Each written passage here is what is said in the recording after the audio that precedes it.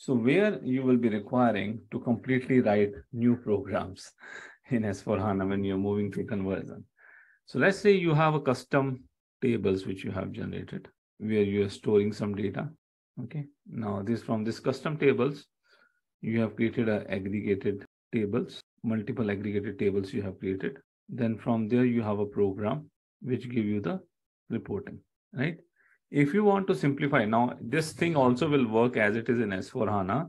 But if you say that, boss, I want to simplify this one. Okay, I have these aggregated tables. Sometimes these aggregated tables,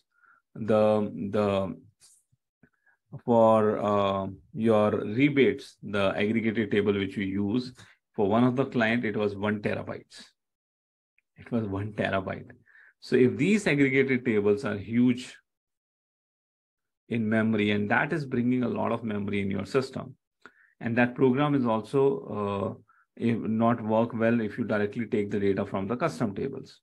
If you want to improve these things, then here you need to write a CDS view where you will be seeing that the custom tables will be read through a custom CDS view, and that would be giving you a report.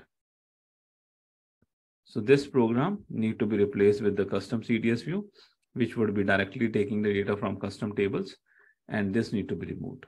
That would be improving your performance. Again, it's not mandatory. This is not mandatory to do it, but if you will do this, this would be improving your performance, and it will also reduce your data footprint a lot. Okay, it will also reduce your data footprint a lot. You got it? So each and every place to do the conversion where the table has been removed, you need not to write the CDS view. SAP has already written and given to you.